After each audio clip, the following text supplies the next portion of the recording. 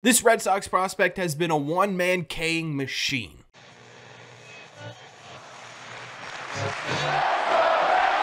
What is going on, everybody? Welcome back to Red Seat Radio. My name is Corbin, and there's a lot of talk about the Red Sox not having any pitching prospects. While they may not have any top 100 pitching prospects, it's not entirely true that there's no exciting prospects in the Red Sox farm system. And one of the goals on this channel is to start highlighting some of the young, talented pitching prospects that are making their way through the Red Sox system at this very moment. And today, we are highlighting one guy who has been a strikeout machine since getting into the Red Sox farm system. He's a guy who could be shaping up to be an important piece of the future of this Red Sox bullpen. We're going to be talking about what he's done so far this year, why people are calling him a strikeout machine, and why he's able to get so many strikeouts, why he's become an exciting prospect. And we're going to talk about what his future on the Red Sox could look like, his ceiling, his floor, what he needs to work on, all that great stuff. But before we get into that, do me a favor. Make sure you guys have hit that subscribe button if you haven't already. If you're new here, we talk Red Sox content almost every single day. Also, make sure you guys have hit the like button on this video as well. Helps these videos out a ton, and it would mean a lot to me. Thank you all very much for clicking on this one. Let's get into it.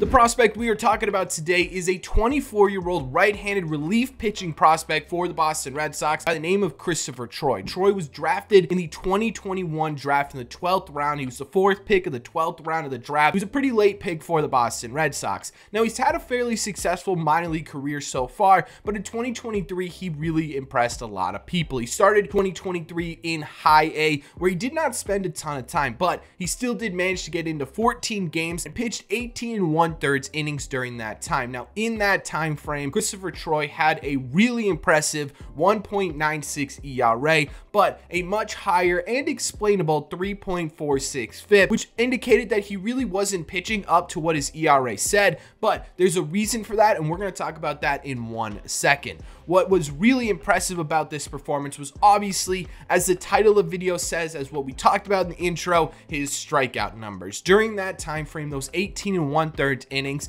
Christopher Troye was rocking an 18.16 K per 9 and struck out 48.7% of the batters he faced. That is almost half of the guys that stepped into the batter's box. Christopher Troye was sitting them down strictly on the strikeout. That is extremely impressive to do, even if it's just for 18 1/3 innings. Now, there was a bit of concern over Chris Troye's walk rate during this time. It was sitting at around 4.42 per 9 and about 11.8% of the time that he was on the mound. Now, this doesn't seem like a super big number, but when you're averaging about 1 1/3 innings every single appearance, every single walk counts, and that's more than likely what was dragging his FIP up, right? Because he had a low opponent batting average, he wasn't giving up a ton of hits, he was striking a lot of guys out, but those walks is what really brought in and inflated that FIP. So while there were some concerns at the low A level, it was still an impressive enough start to the 2023 season that the Red Sox felt as though he was ready to make the biggest jump in the minor leagues, which is High A to Double A baseball. Double A is where Christopher Troye finished out the rest of his 2023 season, and he did really well. During 24 games and 31 innings pitched, he had a much higher 3.77 ERA, but this time around his FIP was much lower than what it was in High A baseball. It was also much lower than it was in Double A baseball, sitting at 2.86. So he pitched much better at Double A than his actual ERA led on. It was a bit of an inflated ERA is what they call it when your FIP is that much lower. But either way, it's not really a bad ERA, especially for someone who's getting their first taste of Double A baseball, which, like I mentioned, the High A jump to the Double A jump is the biggest minor league jump outside of obviously whenever you get to Major League Baseball. On top of that, he also had an opponent average of just 174 in those 31 innings, and he was able to generate a ground ball rate of 45.9% of the time, which is what a majority of his contact ended up being, which is a very good sign, right? If you're a pitcher that can get a lot of strikeouts and keep the ball on the ground, that's a recipe for success. His K rate also stayed really impressive at 34.7%, so maybe it's not that once every other batter type strikeout rate, but that is still a really impressive strikeout rate. If you're thinking about it per inning, right? 3 batters minimum to face you per inning. That's a bare minimum of 1 batter striking out every single inning that you pitch, and that's a really impressive statistic. He also finished with a 14.52 K per 9, but his walk rate also took a big jump. He finished 2023 with the Portland Sea Dogs with a 7.84 walk per 9 and walked about 18.8% of the batters he faced. There are obviously 2 big standout stats when we're looking at what Christopher Troye was able to do in 2023, right? One of them good and one of them not so good, and the good one is obviously the theme of this video, and that is his strikeout rate. Christopher Troye has a couple of different factors that are playing into his big strikeout numbers in 2023. According to SoxProspects.com, your home for everything Sox prospect related, Christopher Troye has a bit of a jerky, slightly complicated motion towards the plate in his delivery that could be deceptive towards batters. You combine that with his great extension and his arm slot slash angle the ball is coming in at, he is a really deceptive delivery that throws a lot of batters off and makes it difficult for them to pick up different spins and different locations on the mound, which has led to a lot of swing and misses. So his delivery itself has been a bit of a weapon this year, but outside of just the delivery, Christopher Troye also has an extremely great fastball. It sits around 96 miles an hour, but is topped out at 98. I'm not sure if he's ever hit triple digits in a game. That's something you'll have to ask him, but we do know that that fastball is very quick. It also has a lot of rising movement later in the zone, which is exactly what you want when you're missing bats, especially from the extension and arm angle that he has. If he plays it up in the zone, he tends to get a lot of swing and misses under the ball or with weak contact attached, which has also led to a lot of swing and miss, obviously, and obviously it has helped inflate his strikeout rate. On top of that too, he also has a curveball and a slider. Now, neither of those pitches have really been labeled as a deceptive offering, as something that really is a plus offering in terms of swing and miss ability, but they do a great job of keeping hitters off balance, right? If you are focused in on that 98 coming at you high and inside, you're probably going to let the low and outside slider drop or the by the knees curveball, which helps them sneak in a strike or two here or there. So not only is his arsenal pretty good and good enough to get a lot of swing and misses at the AA level, which is pretty impressive, but his delivery itself is herky, it's jerky, it's kind of all over the place, and it helps him really throw batters off in their timing and their perception of pitches coming in from the mound. The other obvious standout statistic outside of the strikeout rate is very clearly the walk rate, right? It is extremely high, especially in AA. It was an extremely high number, and it helped lead to that really inflated earned run average where it felt like he was pitching much better than that, but because there were always men on base, there was always going to be runs scored, or it was always going to inflate his earned run average. And this is actually something Christopher Troye has been struggling with throughout his minor league career. He's gotten a bit better at it, but he still has issues commanding the strike zone and controlling his pitches within the strike zone. So what could that look like on the Boston Red Sox? What does his ceiling look like? What does his floor look like? And what could his impact on this team be?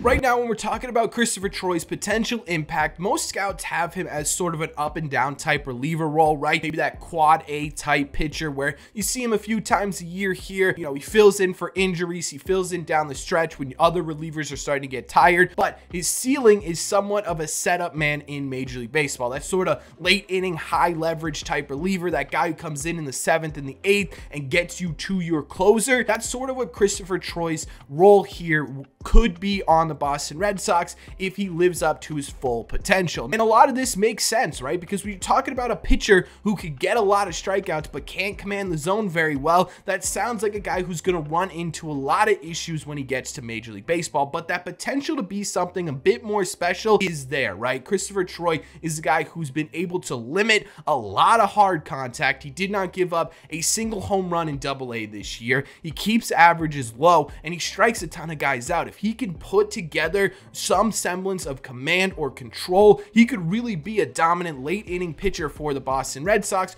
which would be absolutely awesome to see. And that's why we're focusing on making a video on him today, because he has a lot of that potential. He also has a great mindset as well. Christopher Troye is one of the most outspoken Red Sox prospects within the system right now. He's on Twitter almost every day sharing his perspective of what minor league baseball is really like, talking about his mentality going into games, how he's preparing. It's very clear to see, just strictly based on what's coming out of his mouth, that this dude is dedicated to his craft and that he's determined to make an impact, whether that be on the Boston Red Sox or somewhere else. And that's a great asset to have, right? Sometimes your mind could be your biggest weakness, but it could also be your biggest strength. And with Christopher, it feels like the latter is the case. Right now, Christopher Troye is still a pretty far ways away from Major League Baseball, right? He did spend a pretty significant time in AA though this year, and he is playing in the Arizona Fall League throughout the fall of 2023, which could help push him towards Major League Baseball. Realistically, if you're talking about timelines here as to when you could see Chris in the back end of that bullpen on the Red Sox 26-man roster,